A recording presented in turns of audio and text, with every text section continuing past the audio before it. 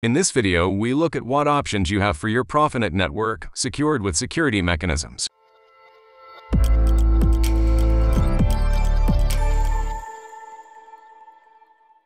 The Profibus-Profinet User Organization has 3 different security classes for this introduced. With Security Class 1, we now have the opportunity to use services such as DCP or to deactivate SNMP or to restrict SNMP.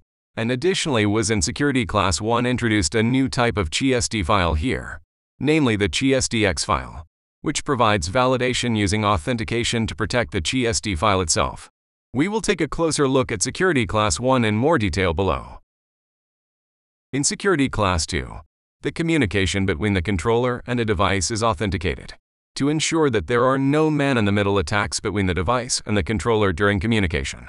In Security Class 3, the data between the controller and the device is encrypted. For example, recipes, formulas, or other trade secrets are also included here. The field bus level in Profinet is protected during data exchange through encryption. In this video, we take a closer look at Security Class 1. As already mentioned, the configuration options for Security Class 1 were here SNMP and DCP integrated, and we now also have a digital signature in the GSD files.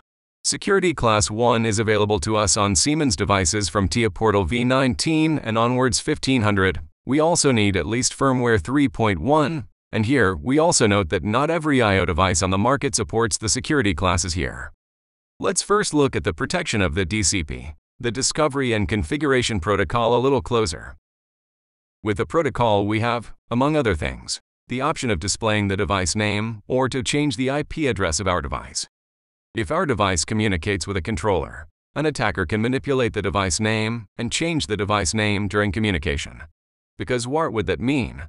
That our controller can no longer find our device, and accordingly we no longer have data exchange between our I/O controller and our I/O device. Therefore, it is now possible from TIA Portal V19 to activate or deactivate DCP in the properties of the I/O devices. In other words, if we have activated our write protection here, it is no longer possible to manipulate the IP address or the device name with a tool if there is a data exchange between our I/O controller and our I/O device. We'll take a look at this again live in the TIA portal with ProNetter as a change tool. Take a closer look. With a simple network management protocol, we have the opportunity to view our diagnostic data sent centrally to a diagnostic tool in our network. As of TIA Portal V19, we can completely deactivate SNMP in our device. We can also set it to only run in reading mode, and we have also the ability to use our community string for read and write access for our adapt applications.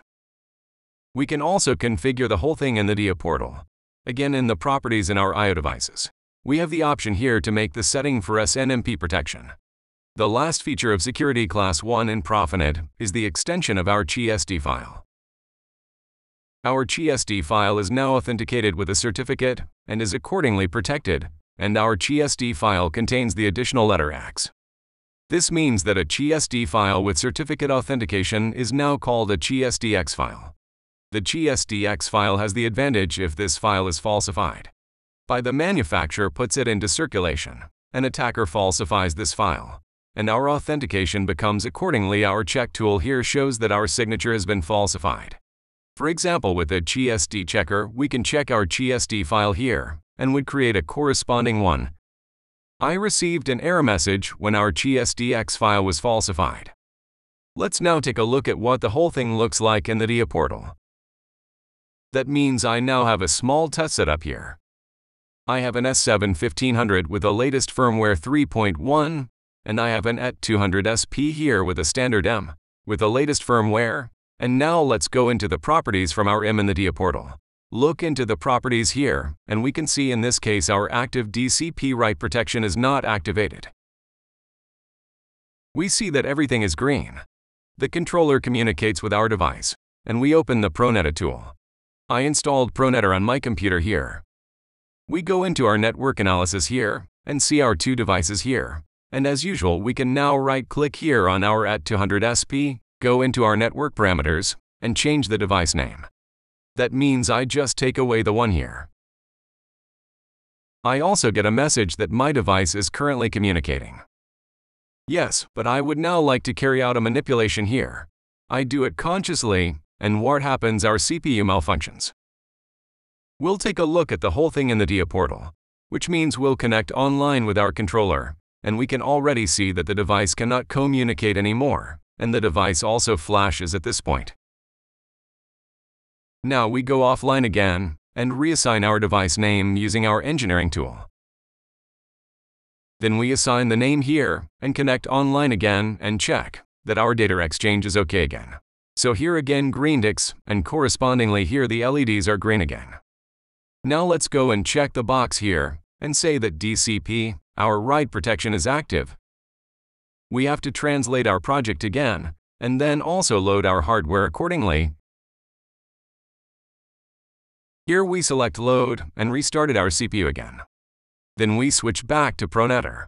Click right mouse button again, and set network parameters. Now make the change here again. Click Set, and now get a message that network parameters could not be set. Let's look at the whole thing again in the DIA portal.